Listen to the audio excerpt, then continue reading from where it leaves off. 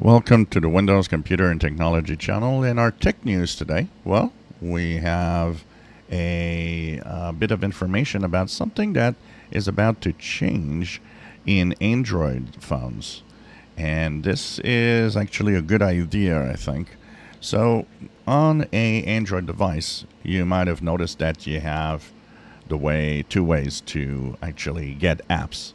You can get apps from the Google Play Store, and you can also sideload apps. And some of you have been sideloading apps on Android devices, and that, of course, adds a security risk all the time because you got to make sure that you get a app from a reputable source, make sure that it doesn't contain malware and so on.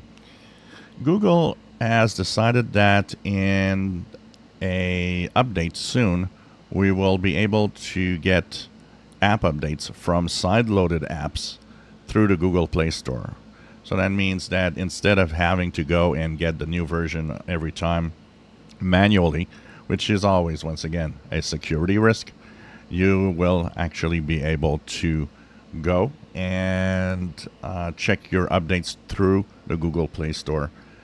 It will actually take into account any apps that are either sideloaded or downloaded from another app store and include them in the updates when there's an update for it.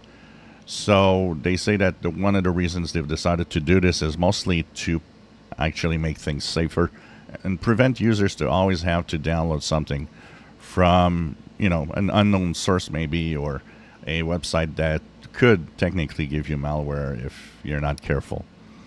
If you enjoy my videos, please subscribe, give us thumbs up. Thank you for watching.